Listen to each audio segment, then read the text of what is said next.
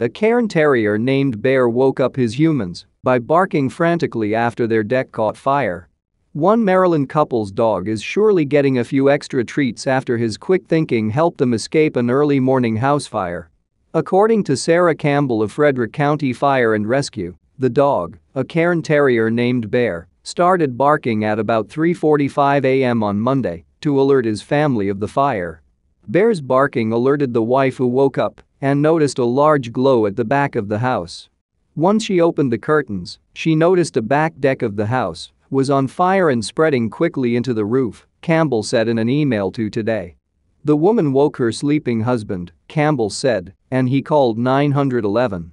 The fire alarms inside the house hadn't gone off, she said, because the smoke hadn't entered the home yet.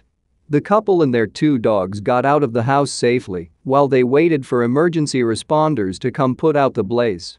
As they were exiting the house, the smoke alarms began to activate and sound properly as smoke from the fire had begun to enter the house, Campbell wrote. If it were not for Bear, who alerted the occupants to the fire, the outcome could have been much different due to the fast-moving fire. The couple and their 2 dogs weren't hurt in the fire.